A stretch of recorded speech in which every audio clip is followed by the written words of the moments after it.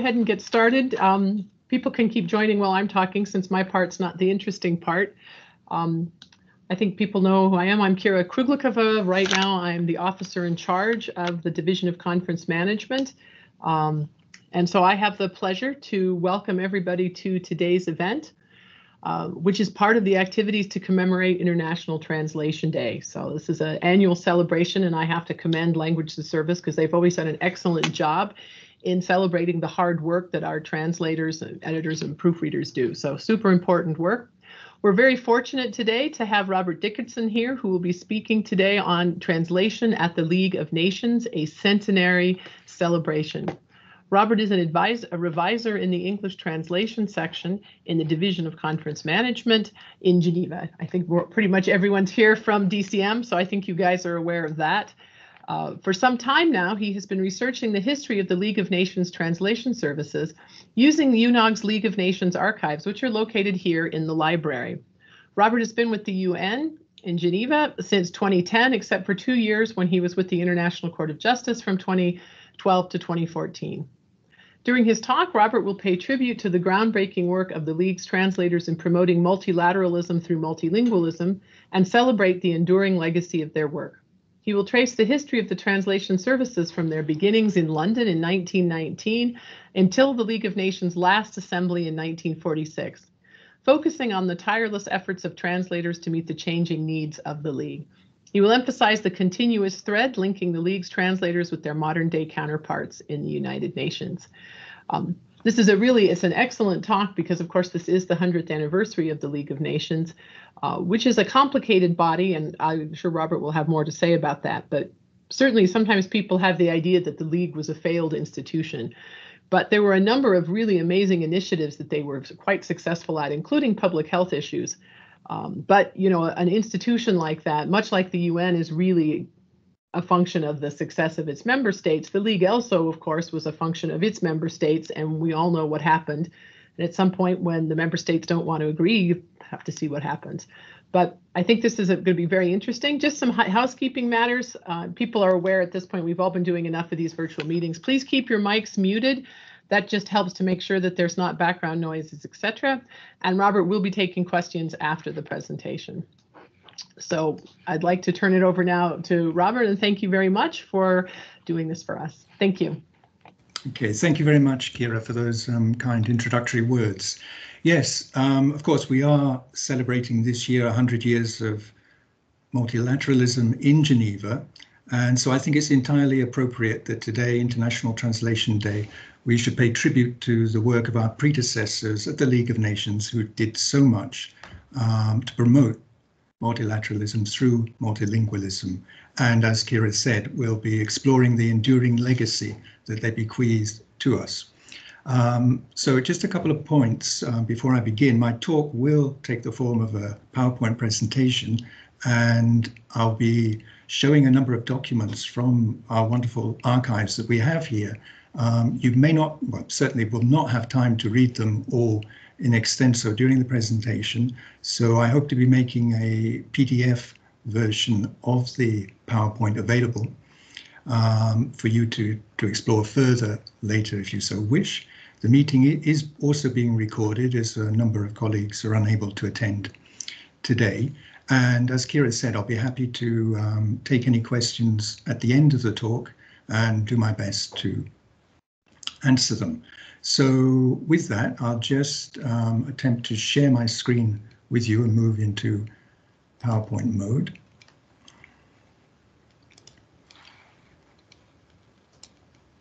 So hopefully you can all see that screen. Unless I hear to the contrary, I'll assume that you can. So what I'd like to do in this talk are a number of things, but first of all, you can see here in this photograph, which was taken in about 1924, the translation sections, and here they're rather ghostly figures, and I hope, among other things, to bring some of these people back to life, as it were, tell you a little bit about their background before joining the League, how they were recruited, and then more generally about the work they did while in the League. Now, I'd like to frame the talk with two quotations from publications that were written by former officials of the League in the middle 40s, when obviously the League had, well, reached its demise almost, and people were looking forward and trying to draw on the lessons learned from the League to inform the new organizations which would arise phoenix-like from the League's ashes, if you like. And the first work I want to refer to is titled The International Secretariat. It was written by a former official, as I said, Egon Ranshofen Wertheimer, published in 1945, and is still the definitive work on the Secretariat, which was, of course, the very first international civil service. And you see the subtitle here is A Great Experiment in International Administration. And as Kira alluded to in her introductory talks, there is a belief that the League was a failure, but in so many ways, as she said, it was really very successful. And Ranshofen Wertheimer, for one at least, thought that the experiment that was the translation services was a great success, because this is what he had to say. He was very fulsome in his praise, saying that the translation service attained a perfection probably not reached by any service before and certainly never surpassed since. And when you think that the translation service started from scratch in 1919 and had an effective existence of only really 20 years, that's quite a remarkable statement. So we might wonder how the translation services were able to attain such a high level in such a short time. And I think there is a clue to the answer to that question in the next work that we'll look at. And this again was produced by a former official, Chester Purvis, who in fact at one time had been a translator in the League, published in 1944. And he also picks up on the idea that the League was an experiment. And he says here that the League itself and a fortiori the Secretariat were experimental, and their methods accordingly empirical. Reorganization was, so to speak, a standing order. And that goes as well for the translation services, which were, of course, part of the League. And in the course of my talk, what I hope to show is that the translation services were always being reorganized to ensure that they operated as effectively and as efficiently as possible, that they recruited and retained the very best people. And we'll see that there were a number of important reorganizations that took place in the 1920s and the beginning of 1930s, so over a course of about 10 years, which put the translation services on a very firm foundation. And really, it created a model for the services that we have today in the UN family. Now, where can we begin this talk? Well, I think there's no better place than the Paris Peace Conference, and no better time than the 28th of April, 1919, because this was the day when finally the Covenant of the League of Nations was adopted. And here you can see how this event was captured the following day in the Journal de Genève. And two things are highlighted here. First, it was announced by President Wilson at the Peace Conference that the seat of the League would be in Geneva, and he also announced the name of the Secretary General of the League, and that was Sir Eric Drummond, a senior British civil servant who had been actively involved in the negotiations in Paris. Now, the expectation was that the Versailles Peace Treaty, of which the Covenant was an integral part, it was the first part of that treaty, would be ratified and enter into force relatively quickly, certainly before the end of the year. So there was a certain sense of urgency in establishing the Secretariat. in order to prepare, among other things, for the first meetings of the Council and the Assembly, which were the two principal organs of the League, along with the Secretariat. And so to that end, an organisation committee was put in place. And the organisation committee held its first meeting on the 5th of May, 1919, in Paris, in the Hôtel Crillon, which was the headquarters of the American delegation, to negotiate the peace. And you see here there are two documents. The first, on the left, is an extract from the minutes, or press communique of the first meeting of that committee. And you'll see that there were 9 members present, and they represented the states who would, in fact, make up the very first council. And they took a number of resolutions. One important resolution was that the acting Secretary General, Drummond, be instructed to prepare plans of organisation of the League and to submit them to the committee, and that a credit of £100,000 should be opened immediately for him to get to work. And on the right, you can see a note from Hankey, who was the British Secretary at the Paris Peace Conference, to Sir Eric, informing him that Clemenceau, President Wilson and Lloyd George had authorised him to establish the temporary and provisional organisation of the League of Nations in London. So the first home of the League was in fact in London. So Sir Eric Drummond took no time in returning to his London home, here, number 23, Manchester Square, which, if you like, was almost the first headquarters of the League. And there, in the back drawing room of number 23, working with a very small number of collaborators, particularly Jean Monnet, who would become the first Deputy Secretary General of the League, Drummond set about a number of priorities. First thing he did was to send a letter to the British Foreign Office requesting an overdraft of £15,000. But then what he had to do was to actually plan the organisation of the Secretariat, find premises and start recruiting, at the very least, a skeleton staff. Now, what did the Covenant have to say about the Secretariat? Well, not very much, really. It simply said that the permanent Secretariat shall be established at the seat of the League. So really, Drummond had a clean slate to decide how he would organise the work of the Secretariat. And what he decided to do was to organise it along functional lines.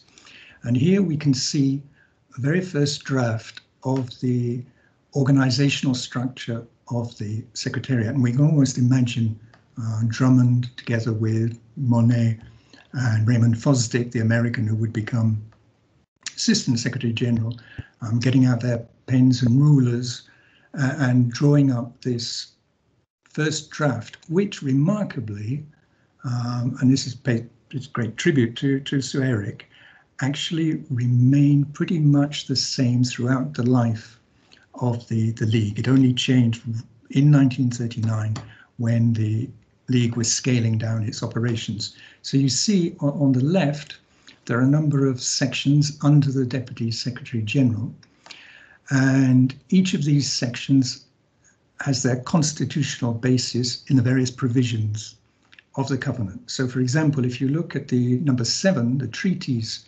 section, the task of that section had their origins in Article 18 of the Covenant, which stated that any treaty or international agreement entered into by a member of the League had to be registered with the Secretariat and published by the Secretariat for it to have binding force. The idea being that this would put an end to the kind of secret diplomacy that had gone on, for example, during the war.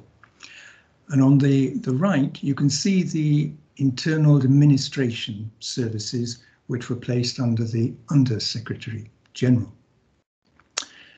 Now, the Covenant was not only didn't have very much to say about the structure of the Secretariat itself, it actually had nothing to say about the official languages of the League. But it was just taken as quite natural that those official languages would be English and French, following on from the two official languages that had been used at the Paris Peace Conference. So here we see that correspondence has to be in French and English, and of course the staff members must be bilingual. Now, although the League only had these two official languages, French and English, in fact, the translation and interpreting department had to deal with many, many more languages, because although Secretariat documents were issued only in those two languages, member states could submit documents to the League for translation. And the head of the translation service was reporting in as early as November 1920 that the services were in a position to translate from as many as 12 languages. So it really was a multilingual organization. Now, having decided on the structure of the Secretariat itself, he needed to find premises, and premises were made available to him by the British government. And the first headquarters, properly speaking, in London were in Sunderland House, a rather fancy mansion just off Piccadilly, which was not perhaps the best place for offices of an organisation of the type of the League. One senior official described the mansion as ugly, inconvenient and uncomfortable, but fortunately there were other offices just very nearby in Piccadilly which were much more conducive to work, and the information section, the economic and financial section, and the library services were housed there. So now that he had premises, at the same time, of course, he needed to find staff. And he was in an awkward position in as much as any appointments that he made were provisional and subject to approval by the Assembly when it actually met. However, he had no need to advertise for posts because there were very many people who were very keen indeed to work to serve the League in some form or other. Now, Sir Eric needed to find very quickly, he realized, a head for the translation service. And as I said, he was receiving from a lot of people recommendations for individuals who had certain talents, who were certainly very keen to work for the League. And he received one letter from the British ambassador in Bern recommending a certain Denis Parodi as a very competent official who was very keen to work for the League. Parodi had served as a kind of agent for the British ambassador during the war, and in fact he had accommodated General Smuts from South Africa during the war, who was on a mission to try and see if he could broker a separate peace with the Austrians. So he was a well-known figure in many respects. And what caught Drummond's eye was the fact that Parodi was a Swiss national and moreover from Geneva. And it seems for whatever reason, political we suppose, he was keen that the head of the translation service should be a Swiss national. Now, when Rumbold wrote first to Sir Eric, he made no mention of any interest on the part of Parodi in becoming a head of the translation service or even a translator. And Drummond wanted Rumbold's opinion on that to see if, in fact, he would be a good person to head the department. So here we have a letter from Rumbold saying that, well, yes, he would be a good candidate. He knows 4 languages, English, French, German, Italian, considerable administrative experience, working in the civil service in Egypt. And he ends up saying, I don't think you could get a better man for your purposes. So Drummond ran this past Jean Monnet, who as we see here, was quite agreeable to Parodi's appointment, and Horace Rumbold, when he heard the news, was very pleased. And we'll see here in the final lines of his letter, he says, Dr. Parodi will be very pleased, and I'm sure you will not have cause to regret your decision. We shall see in a few moments that, in fact, Sir Eric probably did have great cause to regret his decision. Now, you can see that letter was drafted in September 1919. Well, the year was passing, and in fact, the year ended without the Treaty of Versailles coming into force. But the good news is that right at the beginning of 1920, the covenant did enter into force on January the 10th, and we can see here the New York Times capturing that in the next day. And so now this triggered a number of actions. And the very first one was that the League's first council meeting would take place in Paris 6 days later on January the 16th. And here we have a photograph of the clock room at the Quai d'Orsay with Léon Bourgeois presiding.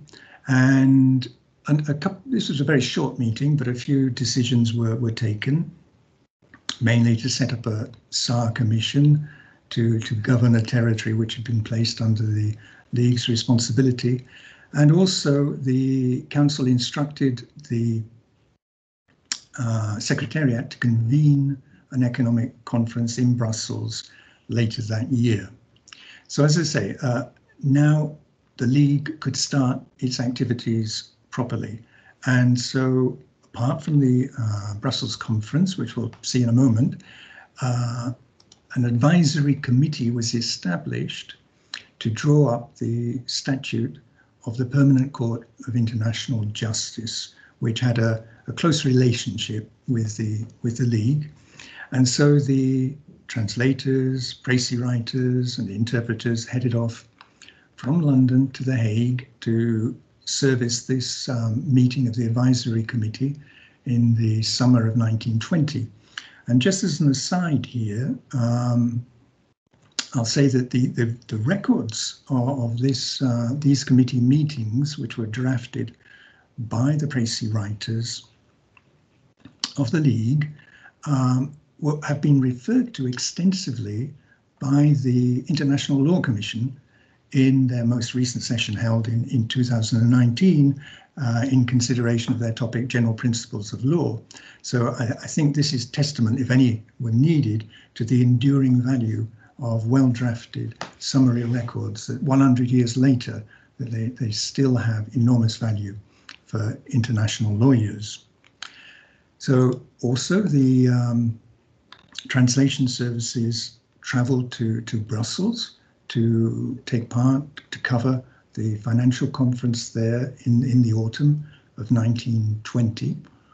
And you can see here on the left, and this is interesting, a letterhead from the International Conference from Parodi to Jean Monnet, requesting Monnet to authorize the appointment of a translator for the conference. Now, if you see, the conference ended on the 8th of October, and this letter was dated the 2nd of October, asking for a translator for the conference. So that seems rather odd, that he's sending that letter rather late, and gives us a hint that things were not particularly well on the administrative side. Now, the Versailles Peace Treaty having entered into force, now it was known that the First Assembly of the League would meet in Geneva towards the end of the year. So there was a certain sense of urgency now of transferring the Secretariat from London to Geneva. And in fact, at the end of October that year, around the 24th of October, I think, a special train was chartered and brought all the members of the Secretariat from London to Geneva. But of course, prior to that, premises had to be acquired in Geneva. And in the summer of that year, a commission established to purchased those premises. You can see the members of that commission in the bottom left-hand picture, acquired the former Hôtel National, the largest hotel. I think it had 270 rooms, the largest hotel in Western Switzerland, and required quite a bit of renovation work. And I'm sure you'll recognize the building as the current Palais Wilson, which was in fact the very first Palais des Nations and was the home of the Secretariat from 1920 until about 1936, when the new Palais was built. And so the Secretariat took up its offices here in Geneva and started preparing for the very first assembly. And the assembly was held from the middle of November to the middle of December in the Salle de la Réformation. There were 42 members of the League of Nations in 1920. And in all, some 63 states were members at one time or another of the League. Generally, the assembly was held as now on the first Monday in September. And this assembly was really a baptism of fire for the translation services, because there were already a small number of permanent members of the translation service. But of course, to be able to service all these meetings that were taking place, many temporary staff had to be taken on board. And this really put to the test Parodi's administrative skills. And unfortunately, he failed big time, as we shall see. And also, apart from Parodi's failings, following the experience of the First Assembly, a review was taken of the translation services as a whole, and consideration was given to exactly what kind of person was needed as a translator for the League. So returning to Parodi, we see a letter here that was dated in 14th of March 1921, but which basically deals with events in November, December 1920, because in March 1921, I'm afraid Parodi had also overstepped the limit, and that he was rather too free in his words to a French journalist. But we see here that already in December, at the end of the assembly, it was very clear that Parodi was, as we say here, he had a complete incapacité. He was completely incompetent, and that things could not continue as they were. So a decision was taken to sideline Parodi for a certain time and to appoint two heads of section, one for the English section and one for the French section.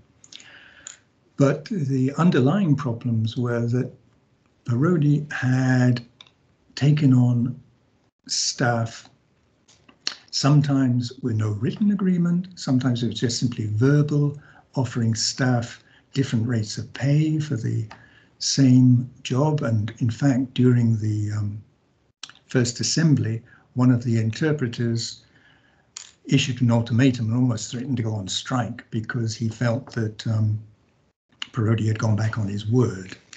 And at the same time, it's apparent here from this text that the people who had been recruited were of very uneven standard, that some people who had been offered permanent positions were really not up to the job.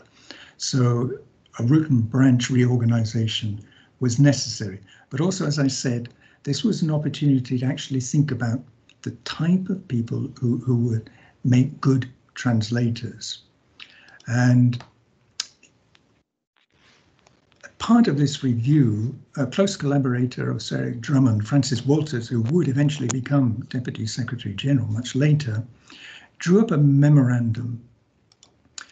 And he was very concerned, as was Drummond himself, that the caliber of the people who were being recruited was very high, and that they probably would not reconcile themselves to remaining within the translation section, would look for jobs with more responsibility. And this would lead to a certain sense of instability. And the heads of the translation sections said that actually they needed these people. They needed really high quality people with great general skills, not just language skills. And Walters disagreed, as you can see here. And he says that he doesn't agree with Dumoulin, who was the head of the French service, that translation requires all that rare combination of qualities which is claimed. In fact, he says, translating is an art and is often found in people who have no other very unusual qualities. And then he goes on to say, it's also an art which is frequently possessed by women. So his proposal was that the new translation section organization should be based on having a head of section for the department as a whole, and then one head of the French and another of the English sections, and then basically what he calls a staff of women of university education. Now, what was his thinking behind this? Well, basically, his idea was that there were a lot of women emerging from universities in Oxford, Cambridge, London, and Paris, and so on, who had very few career prospects. Basically, he was saying that all they could aspire to was becoming schoolmistresses on a relatively low salary. So for him, he thought, well, we, the League, can practically have our pick of these women. All we have to do is to keep them working here under fair conditions for a fair period of time to see whether they have a real translating gift or not. Now, the interesting thing here is the use of the adjective fair. What does Walters consider to be fair conditions, and what for him is a fair period of time? Well, the answer to the first question, fair conditions, becomes quite clear. Basically, he's saying that these women, as he called them, would be happy to start on the pay grade of bilingual stenographers and have an annual increase. And as he says, they would realize from the first that they came with a definitely limited job, definitely limited prospects, and you would eventually have a staff, many of whom had done translating here for many years, who would know the work à fond. So this is very interesting, because at the beginning, the translators were seen very much as clerical staff. So here he's placing them on the same level, stenographers, bilingual stenographers. Now, the great advantage of this is not only would you have, in his view, a staff that were stable because they didn't aspire to anything more, but you would actually pay them a lot less than men. Now, Walters, I think, had really missed the boat here and didn't realize that the world had changed. On the one hand, he didn't realize that women, university women in particular, were no longer reconciled to being second-class citizens or second-class employees, as illustrated in this letter, which was an application sent to the League the following year by a woman, Hilda May, who points out, she says, I've been given to understand that appointments on the League of Nations are open equally to men and women. She's almost quoting there from Article 7 of the Covenant.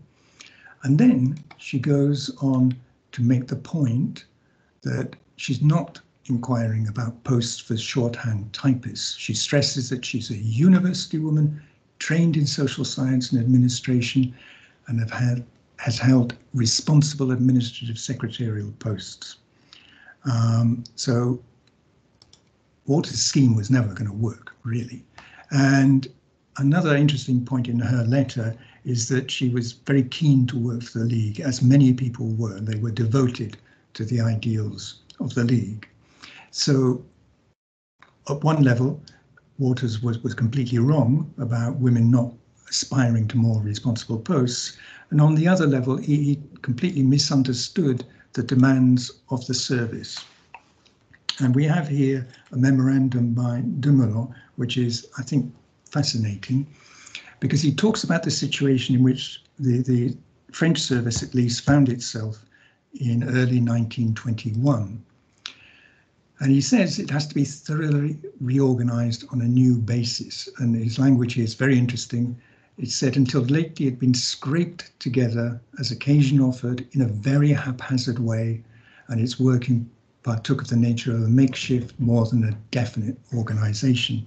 And the situation that he found himself with was that within his section, he had translators of different, or varying skills, if you like. Some were really quite proficient, others less so. And what solution he came up was to institute two grades of translators. On the one hand, those who were already quite proficient, who would be on a higher grade, and those who were really still learning the ropes, if you were, who would be on a lower grade. Now, the English section found itself in a different situation, and this is a note from Dennis, Geoffrey Dennis, who was the head of the English section, who said that, in fact, the English section was much more homogeneous, and that it would be invidious, in fact, to create two levels of translator within the section. And his solution was to have a pay grade that was the average of the two pay grades that the French section would have. And then, interestingly, he goes on to address, so that's there, Walter's point about the desirability of having women in order to have a service that was more stable. And he seemed to go along with that, but unlike Walters, he didn't think it would be that easy to find women who were suitable candidates. And the very last sentence here, he says, this was strikingly exemplified in the tests I held last autumn, when only 1 out of 6 carefully picked women had a decent idea of the English language. So that, among other things, says quite a bit about Dennis, but particularly about the emphasis he would always put on, in the English section, of people being able to draft well in English. And I'm pleased to say that, of course, in later tests, he was able to recruit some outstanding women who, Walters might have been surprised to know, were actually very ambitious and wanted to move on into other sections as time went on. So following this reorganization, we see here we're moving from, on the left, to the original setup where you had everybody together in the same section, to, on the right, the new system where you had 2 separate sections, 2 separate chiefs, the French section with 2 different pay grades, and the English section with basically just 1 pay grade with some annual increments there. So that was a reorganization within the section, translation section itself, but also there was a major review of the structure of the Secretariat, which had been requested at the first assembly meeting, and which reported a committee of experts headed by Rapporteur Georges Noblemer, presented his report to the 4th committee, which dealt with staff affairs, in 1921, and that was approved by the second assembly in that year. And he made a recommendation concerning the translation services, and the committee recommended that the work of the translator and interpreters section should be combined with that of the Précis writing department. And as he explains, this would result in giving the staff of the combined section more variety in their work and would also provide greater elasticity, especially at times of pressure. Now, that seemed to be a very sensible recommendation, but for some reason was not taken up until some 10 years later, when another committee of inquiry, which we'll see in a moment, made the same recommendation to, in fact, expand that somewhat to create a documentation division. So another reorganization that took place in 1923 which was brought about by Sir Eric Drummond, because he was concerned, still concerned, that the people who were being recruited to the language services were of a very high caliber, and that they needed some kind of career prospects. And initially, in the 1919, 1920, he had sent letters around to various sections saying, look, you know, we've got some really good people here. When you're filling vacancies, think about them. But in practice, that was not possible, because there was an over-representation of British and French nationals on the Secretariat. And in the interests of an equitable geographical distribution of posts, in fact, it was very, very difficult, almost impossible, for any of the translators to move into any of the other technical sections. So what he proposed was to create new posts within the translation sections to reflect, as he said, not merely the linguistic knowledge, but the general technical knowledge and intelligence of the staff. So basically, he advocated posts to recognize people's ability to work both as translators and as interpreters, and also people who were more experienced and were able to revise the work of others. So to create the post of revisers. And so that 2 posts of translator-interpreter would be created within each section, and 2 posts of translator-reviser. So this then produced this kind of setup. So you see here on the left, the French section with a chief of service, and then Georges Meyer, who was a translator-reviser, and then Monsieur Billot, who was interpreter and translator. And then on the other side, the English section, Jack Dennis as the chief of service, Lady Blenner-Hassett as a translator-reviser, and then 2 translator-interpreters, Colonel Wade and Mr. Russell. And if you look a little bit further down there, you'll see the name Mr. C. Purvis, that's Chester Purvis, whose work I referred to earlier. So here we have some names of some of the translators: Dumoulin, Meyer, Bouchard, Patterson, Purvis. So let's put some faces to these names. So here we return to the photograph from 1924, I think. And we're going to bring them a little bit to life. And I'm going to introduce some of these translators to you and tell you a little bit about them. Now, sitting there in the center of the picture, looking straight at us, is Geoffrey Dennis, who is, as you've seen, the head of the English section. Dennis had a brilliant mind, took a first degree in history in Oxford, Alpha in all subjects. During the war, he was the chief army lecturer in history and English at the Rhine Army College, worked as a captain in the military as a liaison officer with the French 8th Army. In 1919, he passed 3rd in the whole of Great Britain in the civil service exam. It's a remarkable achievement. But he wanted to work for the League. So he was recruited fairly early on by Parodi, a good move on his part, and came to be the head of the English section, and later would in fact become the head of the documentation division. As I mentioned before, Dennis put a great deal of emphasis on translators' knowledge of English and their ability to draft well, which I think reflects the fact that he himself was a very fine writer. He was an acclaimed author. He won the Orsenden Prize for Literature in 1930.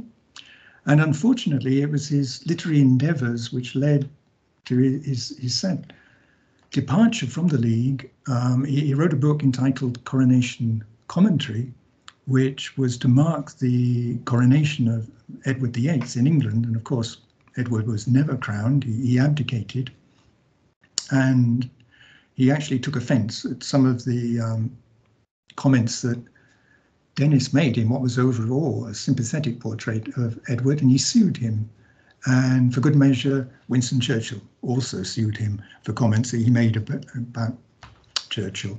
And so it was a great scandal, and Dennis had to leave under something of a cloud, unfortunately, but I'm pleased to say that he bounced back after the war. He went to work for UNESCO and finished his career there.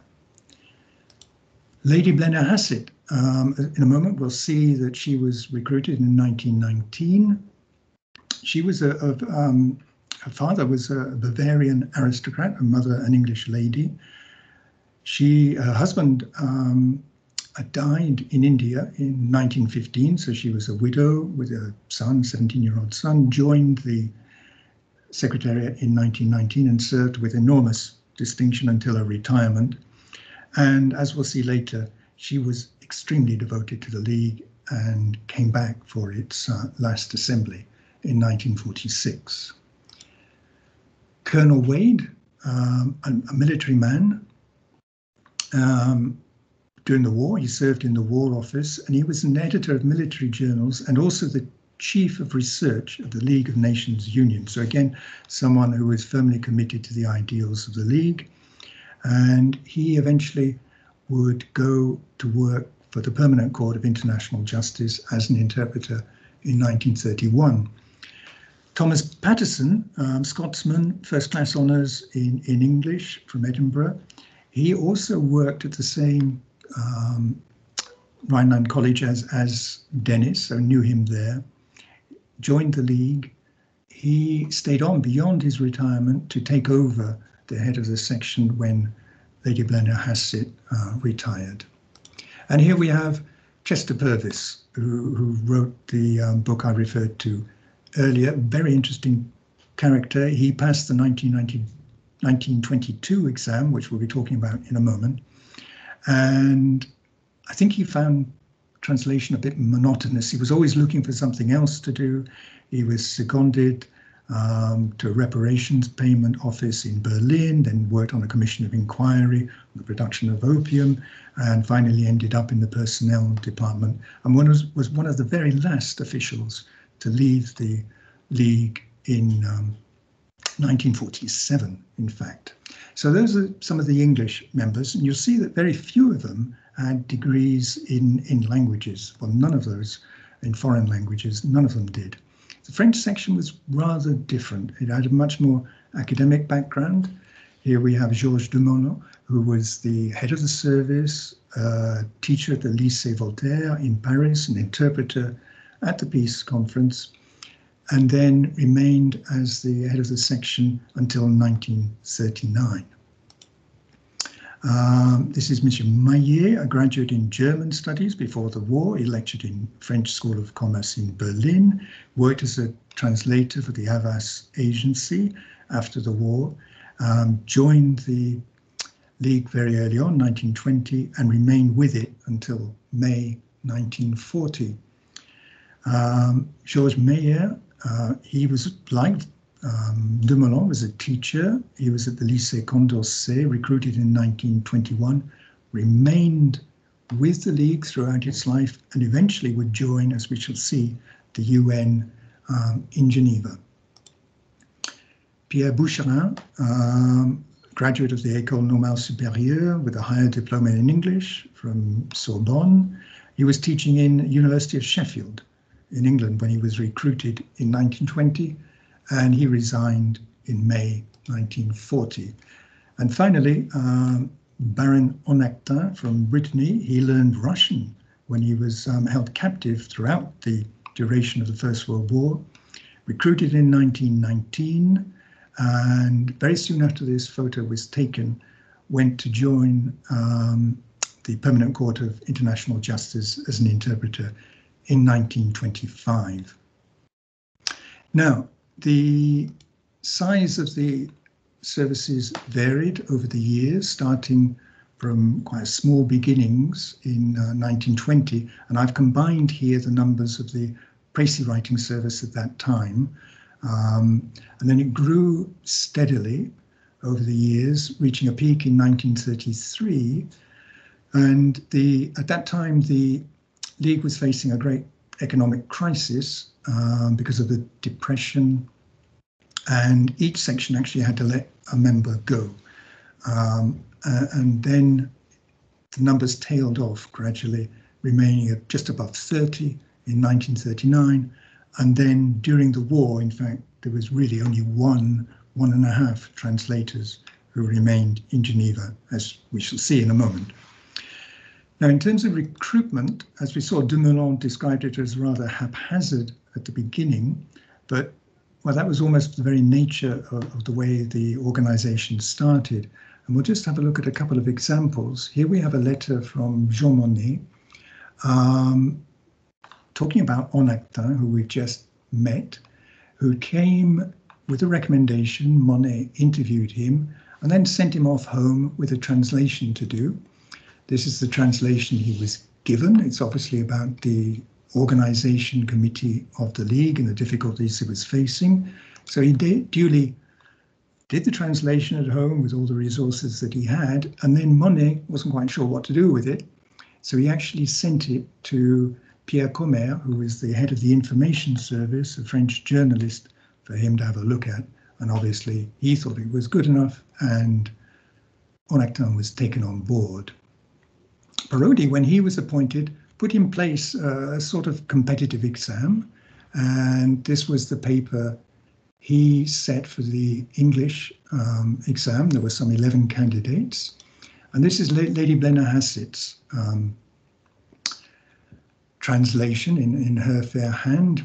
We can see it took her about 50 minutes to do. And also the second part of the translation was actually the drafting of a letter, because at the time that was one of the roles of the translation department, to draft letters. And we can see here her letter, and we can see written in there by Parodi that she scored very highly, and he's noted the other languages that she has, German, Italian, and some Spanish. However, the Noblemer report said that recruitment should be put on a more robust footing, and they recommended in the second paragraph that in general recruitment should be by competitive selection. So a system of competitive exams was put in place, and these were held regularly. Here I have statistics for the English exams in the 1920s. You can see that they were held at sort of 3 2-year intervals, and they attracted a number of candidates, a lot of candidates. On average, there were something like 200 applications. They were whittled down on the basis of their paper qualifications, if you like, to some generally 40 candidates who would sit the written test. Of those, about 1/4, so 10, 11 or thereabouts, would qualify for a probationary period. That meant that they were invited to come to Geneva, generally around the assembly period, to work to see if they were really of the required standard.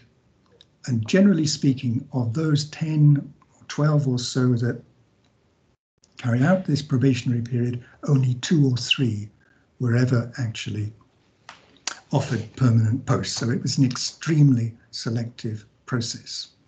And the process was made very public. Advertisements were placed in the leading newspapers, French and English newspapers in London, Paris, Geneva, and so on. So you see advertisements here, 1921, 1924 for English exams, setting out the requirements, and a slightly later advertisement, 1929, for the French competitive exam, advertised in Le Temps. So this attracted, obviously, many applications. What I want to do very quickly is just take you through the English competitive exam in 1922. And we have here a letter on the left from Dennis to one of his temporary staff members, Mrs. Adams, inviting her to join the interview board. And the exam would take place in the building on the left, what was then Trafalgar House. And the building on the right is Cadogan Square, some buildings in Cadogan Square, very nice residence where Miss Adams lived. And in the second letter, it's interesting, Dennis says that Sir Eric Drummond has decided that there must be an advertisement, so we're going to be flooded with people. And in fact, there were 60 people who took that test. So I just want to take you through the actual test of one applicant. a woman. And here she had seen the advertisement in the Times, wrote to Dennis setting out her experience, and she obviously had very interesting experience from Dennis' point of view. She'd worked for the intelligence department of the Admiralty. She had technical knowledge. She had good French and good Italian. So this was a very interesting candidate. So Dennis replied positively, saying that it seemed that she did have the necessary qualifications, explaining what the exam would consist of, 2 papers, one official, one technical French into English, and then another paper with another language, Spanish or German or Italian. But he also says very clearly that the standard of candidates so far selected to sit this test is exceedingly high. So he always made very clear that the prospects of actually securing a permanent post were very small. And we see from this postcard that Miss Fitzmaurice decides to take the exam in London, and all the candidates had to fill in this form with their details. And we can see at the top right, it's the score that Miss Fitzmaurice was given by the interview board, the selection panel there. And we can see here the papers. The first paper was a general paper. It was a statement made at the first assembly, rather high-flown language. The second one was a more technical text, but not very technical. It was really about air legislation, but more descriptive, written for the general public, really, rather than experts. Then there was a slightly more technical one, a Belgian decree about exchange controls, so commercial terms there. And you can see that very few marks made by the examiners here. So this was a strong test. And then she also offered Italian, and this is the last page of the Italian test. And you can see the comments of the examiners. Very good paper, very strong French, very good English, and pretty good Italian. And she, in fact, passed second in the test. So she had this probationary period, but unfortunately, she didn't come up to the level required for a permanent post, as Dennis makes clear in this note. And what's interesting, he says that the drawbacks really were her lack of speed, and more important, her lack of adaptability to our methods of work in this section. For example, dictating translations to typists. So she wasn't quite good enough to be permanent member of staff, but she was added to his list of temporaries and would come back to work, for example, during busy periods. Now, I alluded earlier to another committee of inquiry. This is the Committee of 13, who reported in 1930 and had some things to say about the translation and interpreting and précis writing services. And the committee wanted to put the translators on a sounder footing. Their status up to them had been somewhat indefinite. As I said, that they started out almost like clerical staff, and they wanted to assimilate them to the top grade of officials, the first division. And here we said that because of their high qualifications, the importance of their duties, they should be assimilated to members of section. So that meant that they would have the same status, the same salary, conditions of employment, and the same diplomatic immunities.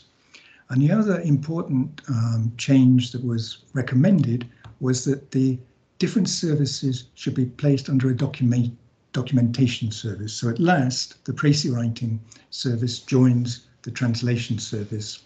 And at the head of this, well, it would be Geoffrey Dennis, who would be what was known as the editor, who had, in fact, enormous powers, that he was able to actually veto the issuance of certain documents, recommend that certain documents be adapted or shortened.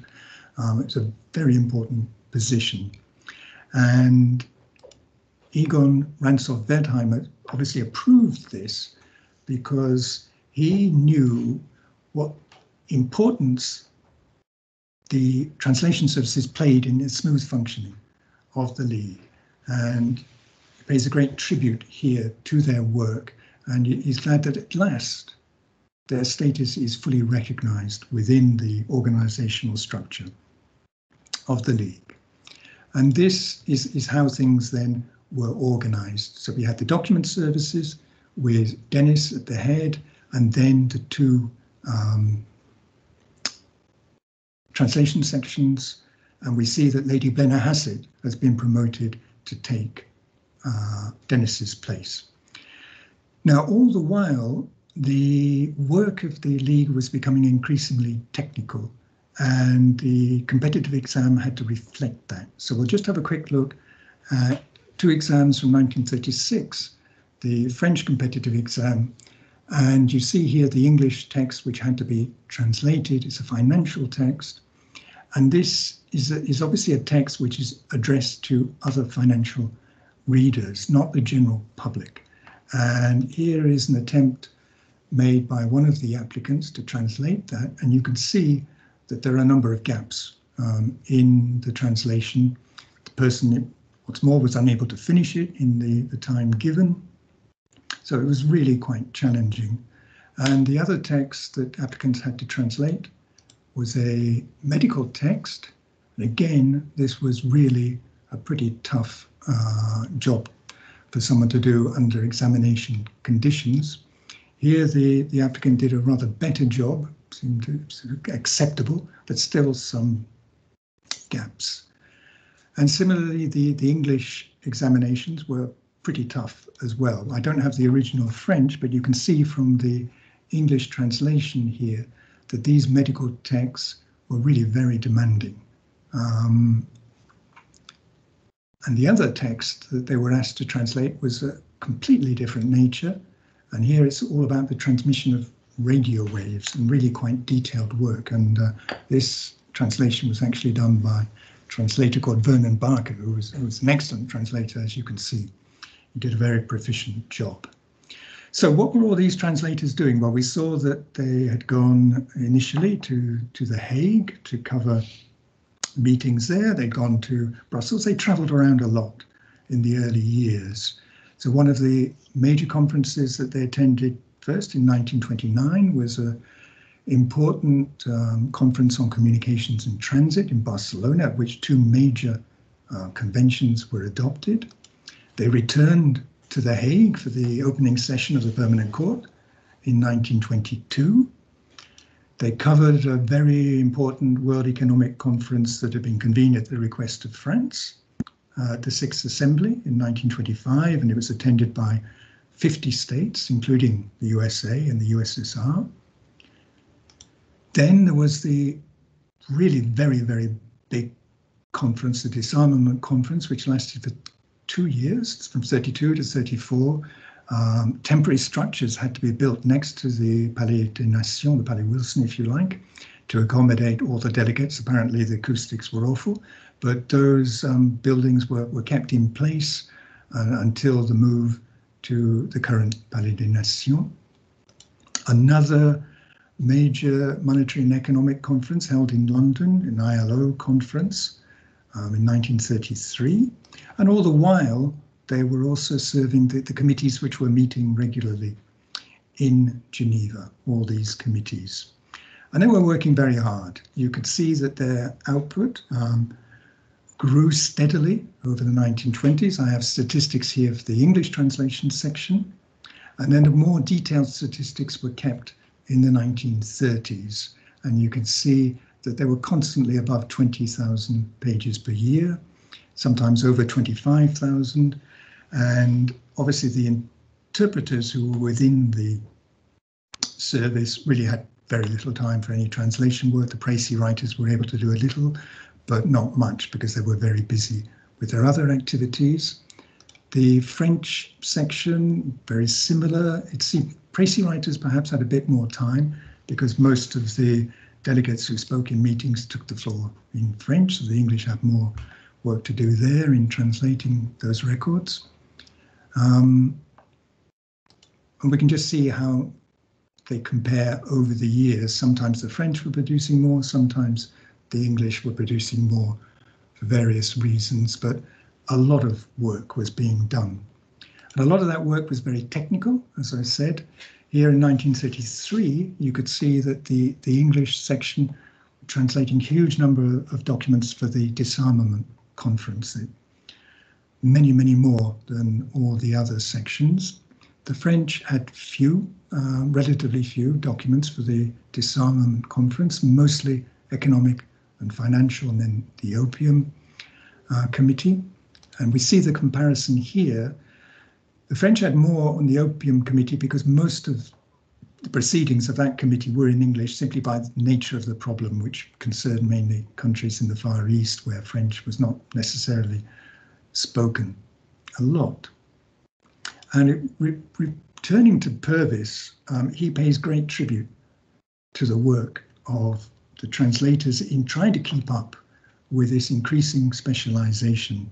It was extremely difficult. As he says, it was a heroic task for the interpreter and translator who specialized in, say, health or economic questions. And he explains that they were able to do it because of the zeal that they had for the organization itself. But he felt that it earned but scant appreciation and it put a serious strain on some. And he made some recommendations which were interesting for the future organization. Now, all the time that this was going on, the new palais was under construction, been decided in 1929. These screenshots here are from 1933. And eventually, the translation section was able to move into its new quarters in 1936. And I'm sure you can recognize this part of the palais.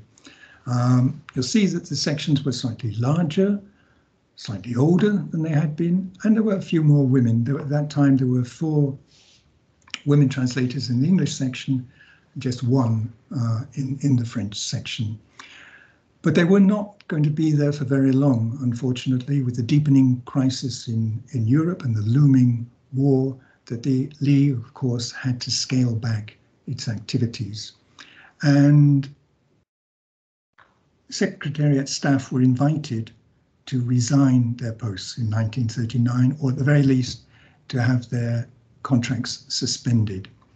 And we're just going to have a look here at one of the English translators, Claude Barclay, who was a great believer in the League and refused to believe in its demise, really. But his main concern here in April 39 was ensuring that his family was safe. So he wanted to use his home leave to go home to see where he could put his family if war broke out. And ironically, he suggested that they should go to Jersey, where his family was from, as it seemed to be a place, as he puts it, as safe as can be found within the UK. And in fact, it was the only part of the UK which was occupied by German forces. So I hope he didn't send his family there. But eventually he went back to London. And we can see here, he sent a telegram to Sean Lester, the acting Secretary General from London, this is in 1940, saying that personally he believed the institution will revive, still hoping to serve it despite the prospects. So he was loath to resign. He wanted to keep his contract under kind of suspended animation, if you like, in the belief that the organization would not completely disappear. Well, a few days later, he actually decided to resign, but still with the strong hope that he would be able to resume service in better times. And he was able to, but not perhaps as he expected. And so during the war, basically, there was just one translator here, Edward Lloyd, and who was assisted at various times by Georges Meyer. But as the course of the war turned in the mid-1940s, more and more work was actually being done, because one of the new departments that had been formed, Department 2, which was basically economic financial, had been expatriated to Princeton. And so it was still working away in Princeton and sending documents to Geneva for them to be translated here in Geneva. And here you can see some of the documents that were coming in really quite urgent documents for the French translation service coming from Geneva. But the League, in fact, did not survive, of course, but it did have the dignity of having its last assembly and being able to wind up and dissolve itself of its own accord. And here we have a note from, a very moving note from Lady Blenner Hassett, who was extremely keen to come back for, if you like, the League's swan song. And she wrote numerous notes like this to various senior officials within the League, including Sean Lester.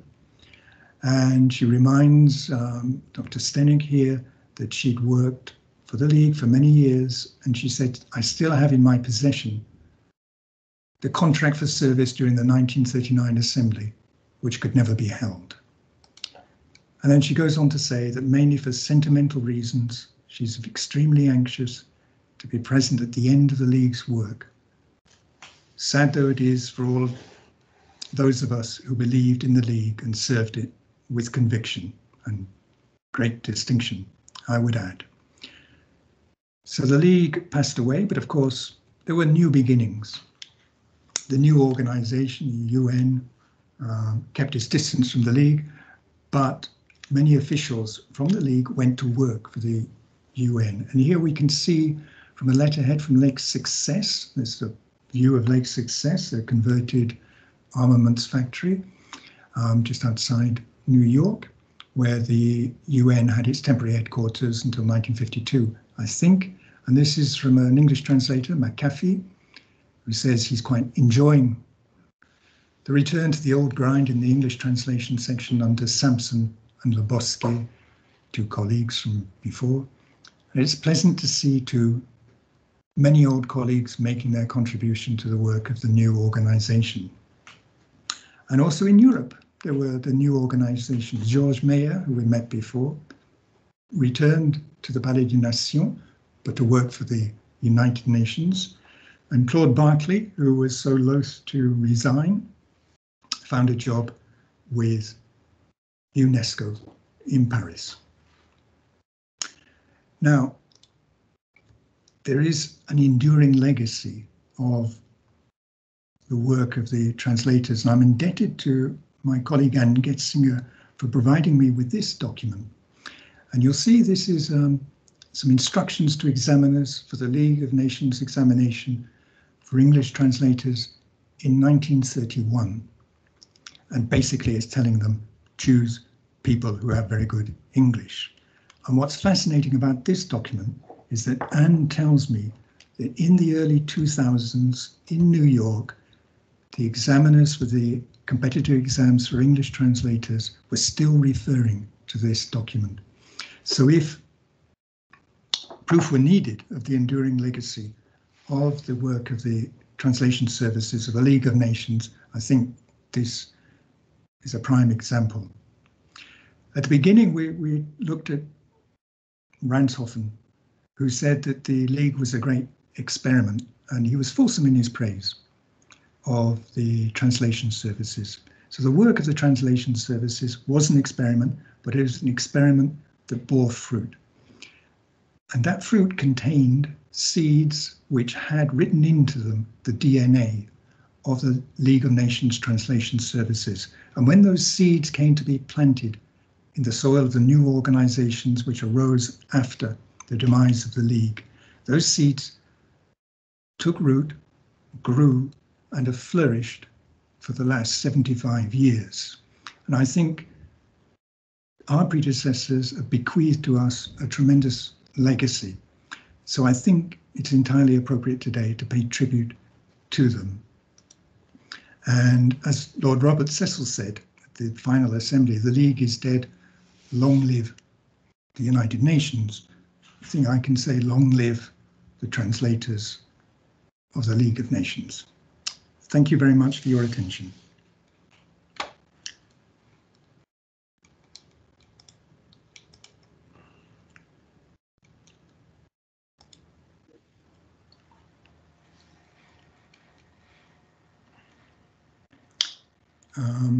So if anybody has any questions, I'd be delighted to try and answer them.